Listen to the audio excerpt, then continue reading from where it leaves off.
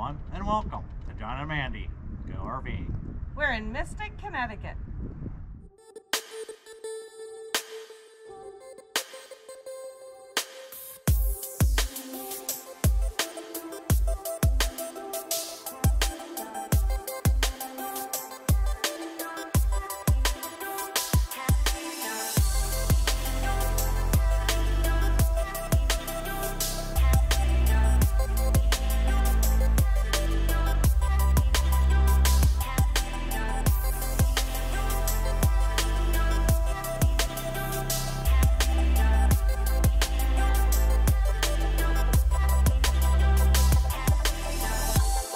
Hello everyone, and welcome back to John and Mandy Go RVing.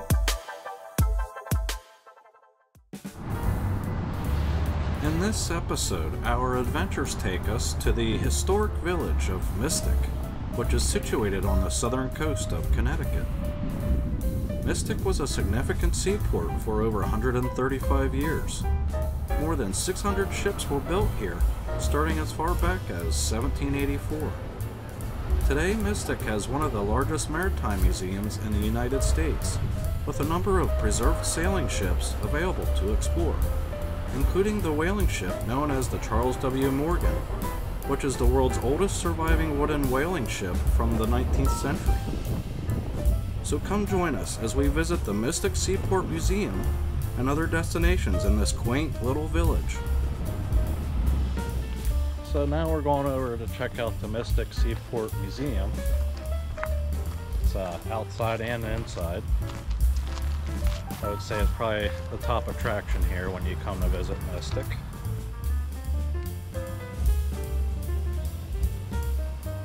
The Mystic Seaport Museum was established in 1929. This is the Thompson Exhibition Building at the north entrance.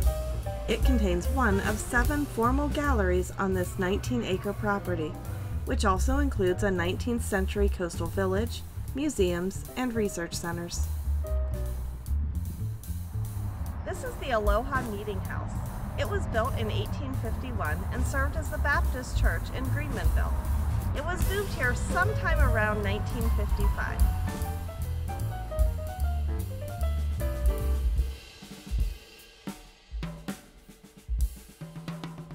Now we're going to check out the sailor-made folk art of the sea. Let's see what they have in here. What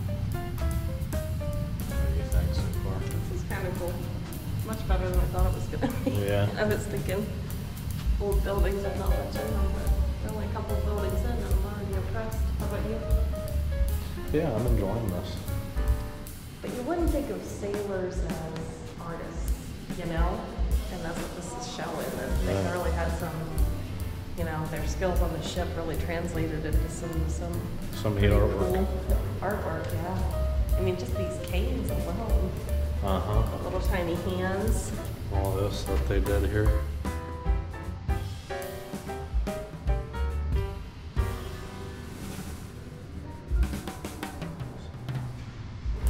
There's Zachary Taylor. You all remember Zachary Taylor and his fort down in Key West, right? There he is again.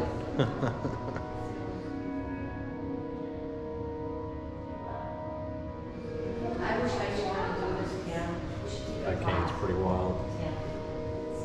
The ship figureheads room. I like this one right here.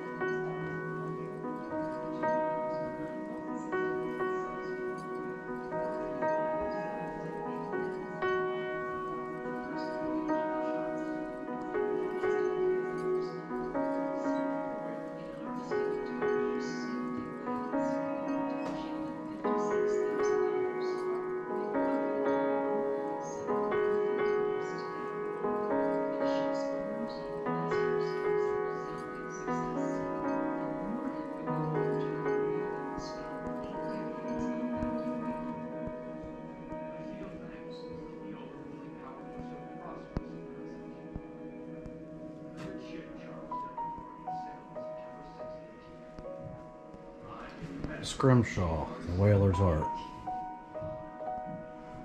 We just got done looking at some scrimshaw in the last building we were in. Some more scrimshaw.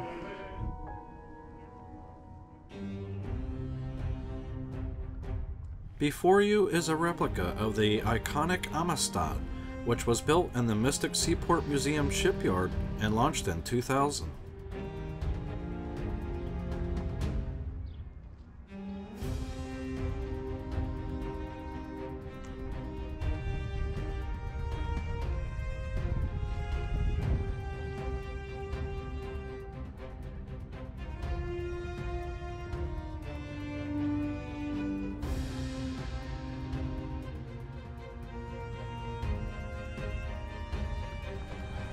And here before us is the Charles W. Morgan.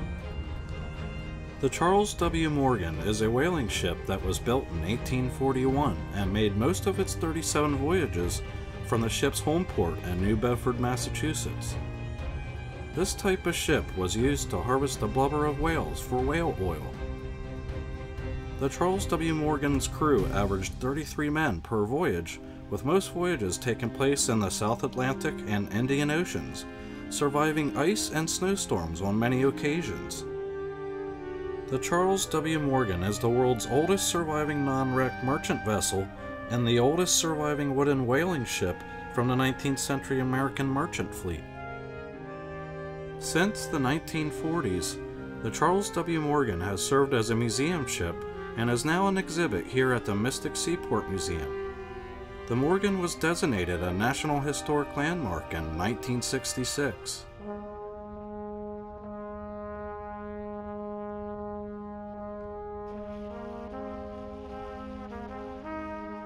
This boat was built in 1938, and it served for New York City. It's New York City Fireboat, and it served the city from 1938 all the way to 2010. It had an enormously long lifespan for a ship, and during that time it fought 3 major fires. Okay, one during World War II in the middle of the 40s.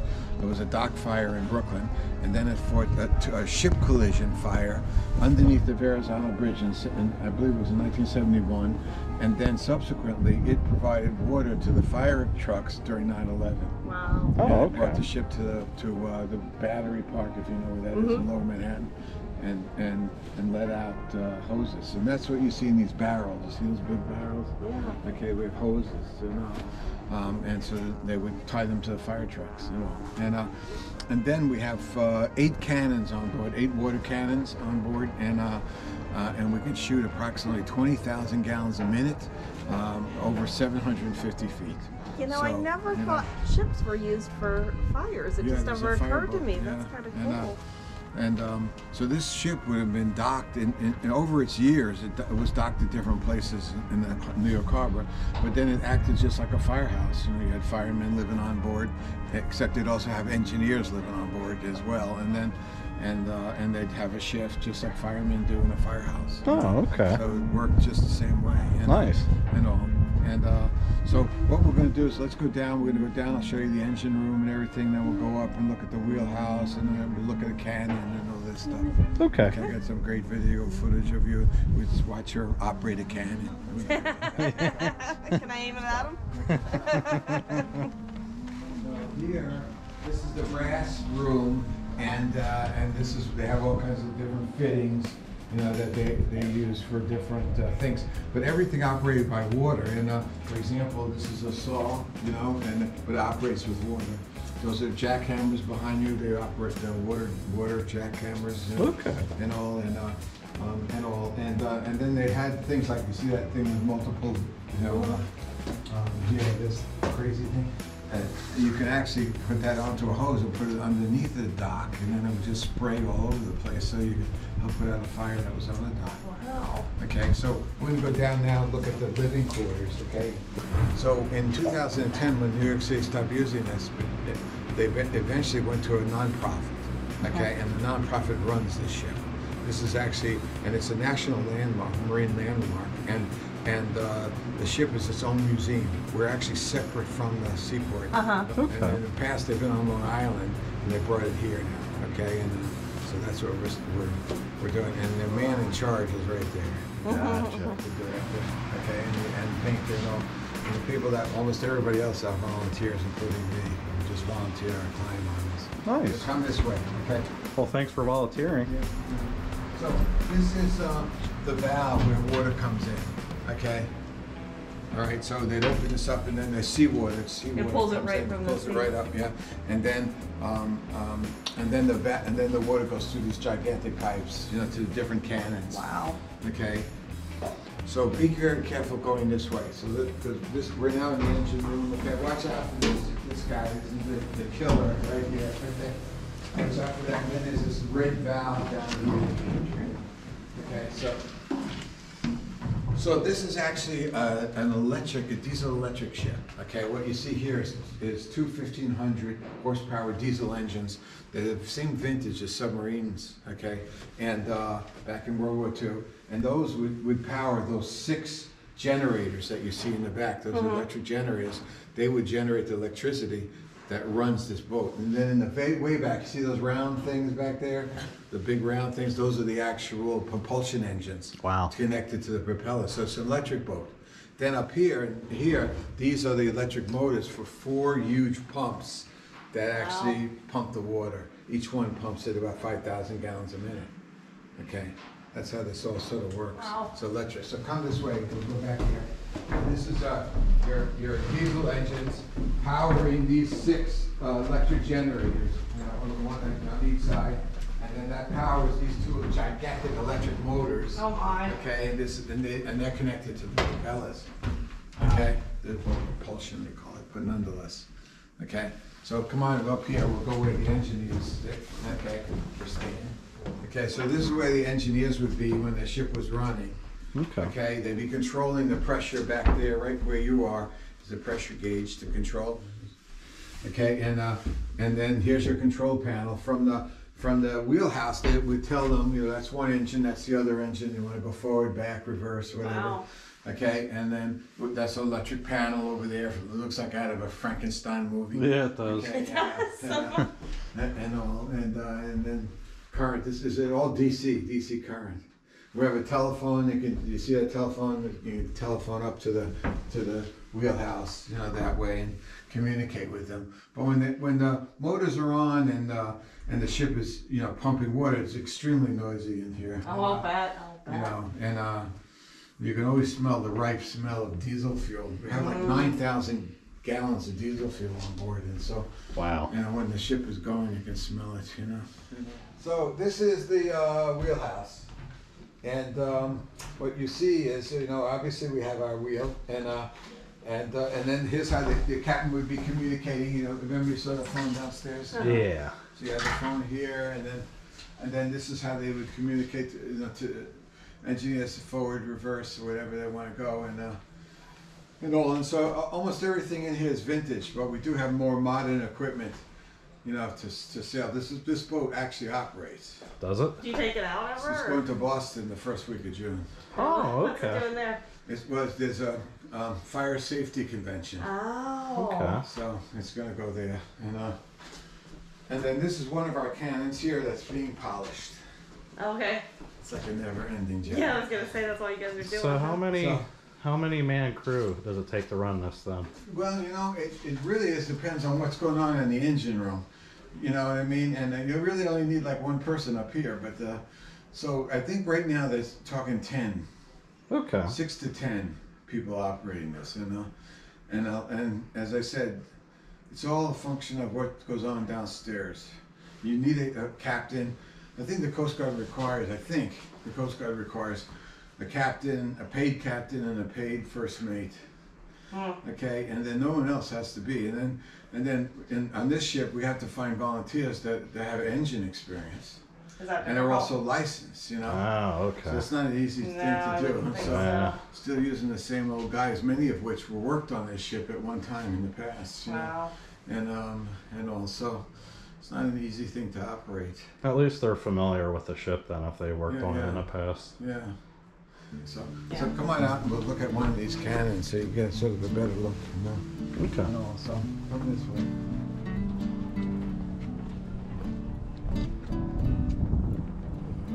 So this is the on-off valve, okay, and then these are used to make it turn, you know. So why don't you help me out? Can you help me? I can try. Okay, so you turn this. I want to straighten this cannon out. So first, go to the back, okay, and right there, and turn that, okay. Which one? I don't know, just one way or the other. Okay. Oh my God. The other way. Other way. The other way. Okay, yes. Keep going, keep turning. Once you start, just keep going. That's it. You got it. Keep going. That's it. Put some muscle in Yeah, it. come on. That's it. Pretty hard, huh? Okay, It's very all right. hard. Now go to the back. Okay. Turn the other wheel. So we're going to raise the cannon up. Okay. That's it. That's Okay. it. Keep going. Keep going. All right. That's great.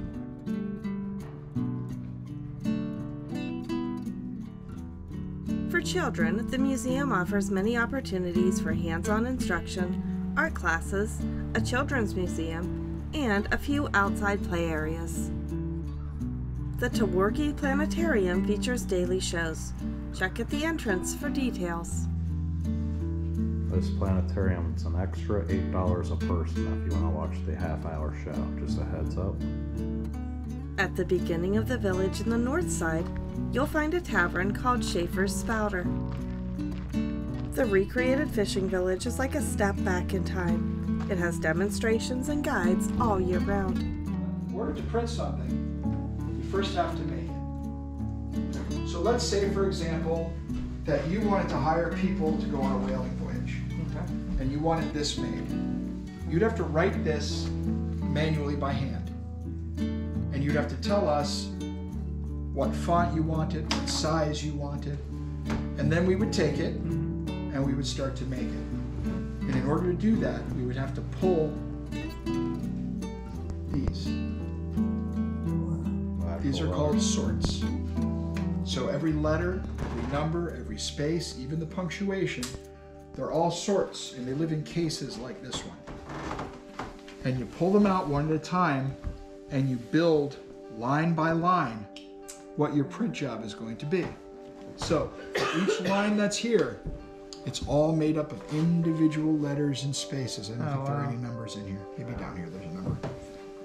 Now, backwards is really challenging. Okay, we know what word that is, right? What word is that? Rules. Rules, right? How do you spell rules? R-U-L-E-S. Right. Now spell it backwards. S-E-L-U-R is really difficult. S-E-L-U-R, it doesn't mean anything to us. Your brain can't translate it. So instead of trying to do each line backwards, we do it upside down. If I do it upside down, I can start with the first letter. R-U-L-E-S. Oh yes, rules. Even upside down, my brain can translate that. Right. And then, if I flip it over, It's backwards. it's right side up and backwards. Right. So that's how we do each line. Upside down and then backwards. And we do that line by line. Something like this took an experienced typesetter, someone who's been doing this for at least 2 years, 45 minutes. Yeah, easily. Okay? But it came from 8 different cases, because each time you see a change in the font, that comes from a different case. So there's about 8 cases worth in this one job. Oh. So it's not just enough to pull it, it's knowing which case am I going to next. And then if you had 2 jobs going on at the same time, you would be able to use the same case. You could, You could. but then you're more likely to run into a really awful problem. You reach into your case to get an E, and there aren't any more. Yeah. You're out of sorts.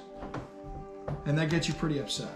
No way, like Because you being weren't out of paid sorts. by the hour, you were paid based on what you got done. Yeah. And if you're out of sorts, you have to stop what you're doing. You have to take a whole box of font and load the entire case. I can't reach in and grab one E. Right. I have to load the entire one. And since I'm paid only for what I'm doing here, I'm not getting paid to do that. So that makes me a little upset. So whether it was then or now, out of sorts is not good. I wonder if that's where that term came from. Out of sorts. You're yeah, out of don't be sorts. Printers were very proud of their work, and they let everybody know it. And that's why there are quite a few phrases that you're very familiar with, but probably didn't realize they came from the print shop. Oh, wow. So I'm going to make an impression, Oh. This is a blank piece of paper. We can all agree on that, right? Mm-hmm. Nothing up my sleeve. I'm going to load this paper here into my make ready. And I'm going to take some ink with my brayer, roll it, and then transfer that ink onto my typeset. So every single one of those letters, numbers, or spaces is all locked up here right now. Now, I am going to put the paper to bed, so you can say goodnight. Good night. Putting the paper to bed means I'm rolling the bed underneath the platen. It's also the symbol that we are not doing any more typesetting. So whether it's right or wrong, it's getting printed. Wow. Now, as I pull on the tail, the platen is going to push down, it's going to squish, and it's going to deliver between 800 and 1,000 pounds of pressure. Wow.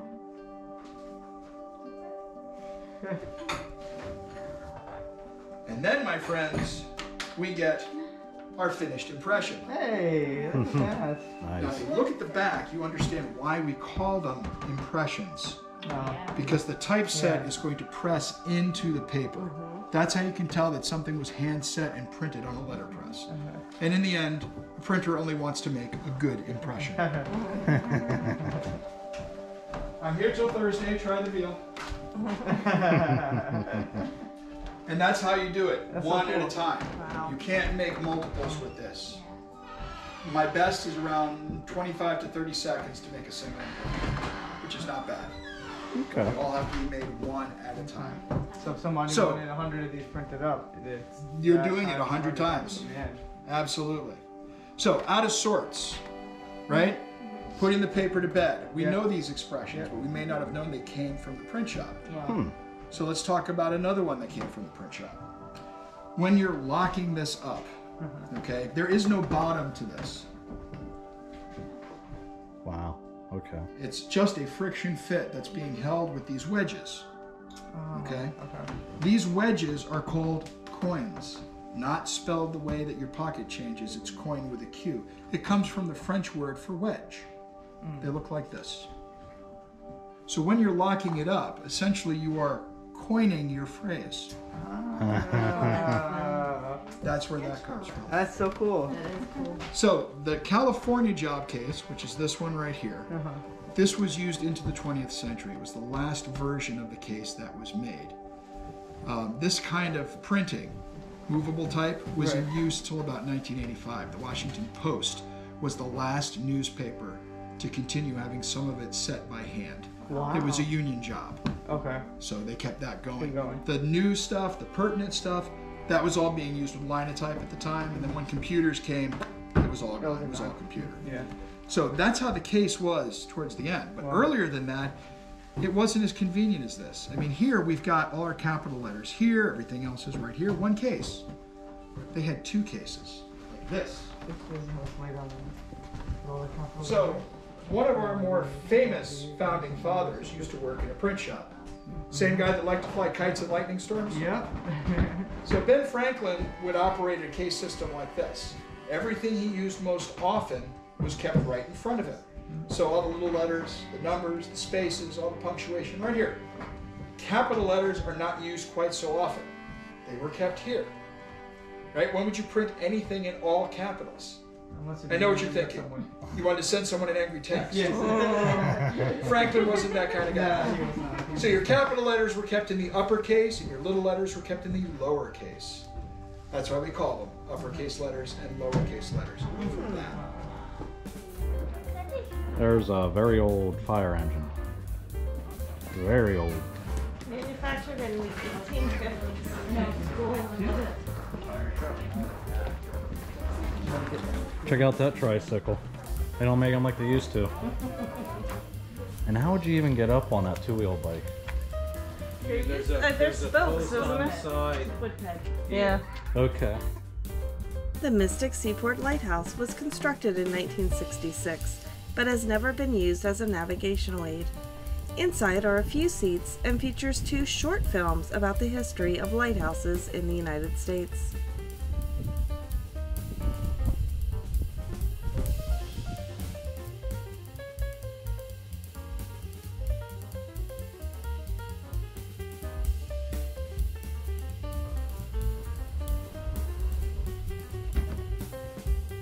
The Henry B. DuPont Preservation Shipyard is a working shipyard.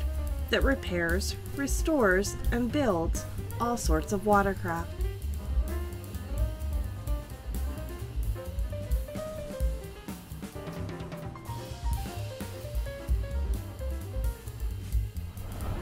It was a great afternoon at the museum.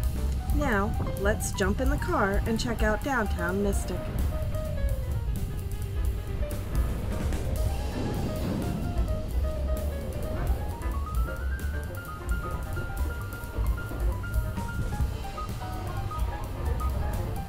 Mystic Pizza has been serving slices since 1973 and became the setting of that iconic 1988 movie, Mystic Pizza.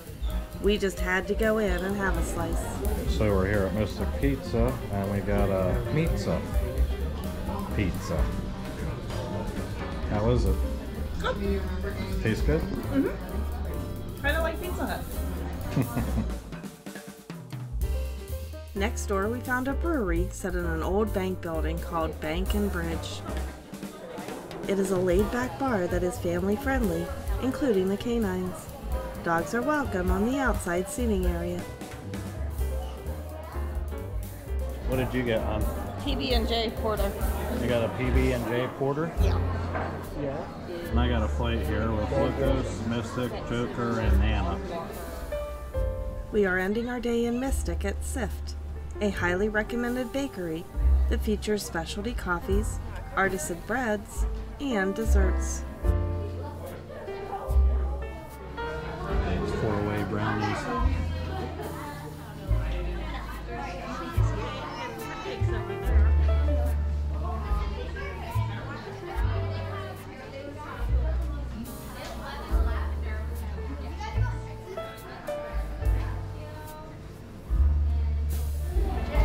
Okay. You want that too? Yeah, we'll try them out. A slice of the blueberry velvet.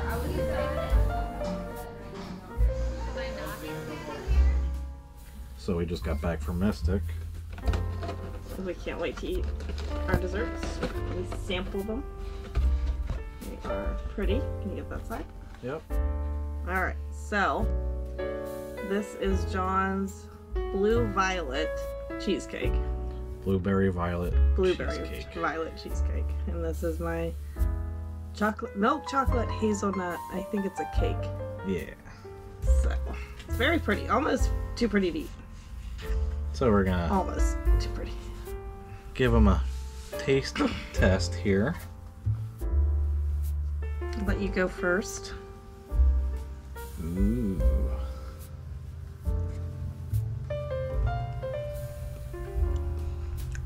Mmm.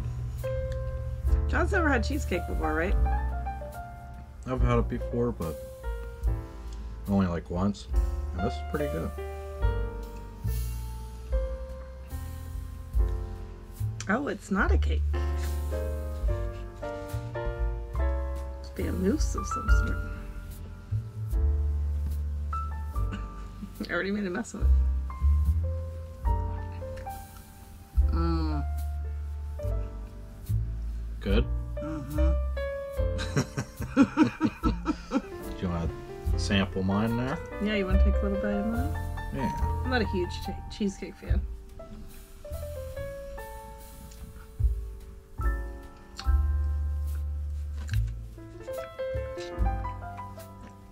Let's see what this tastes like. What do you think? Pretty good. Pretty good? Alright, let's try yours.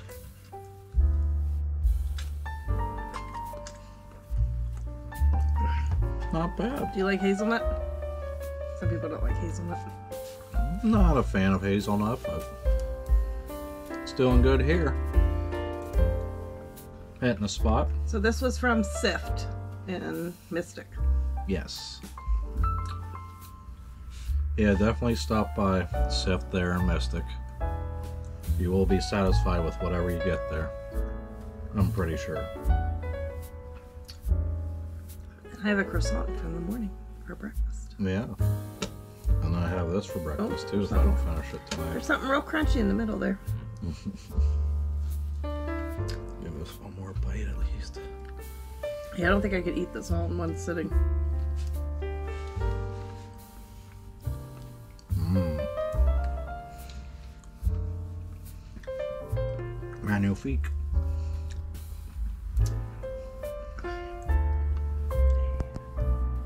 You box kitty. Look adorable in there, kitty. What are you doing in there?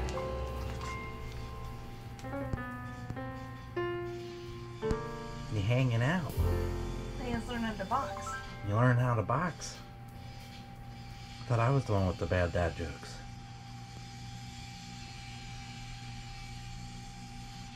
What do you think, Mitch T? Yeah, I'm my own business, yeah.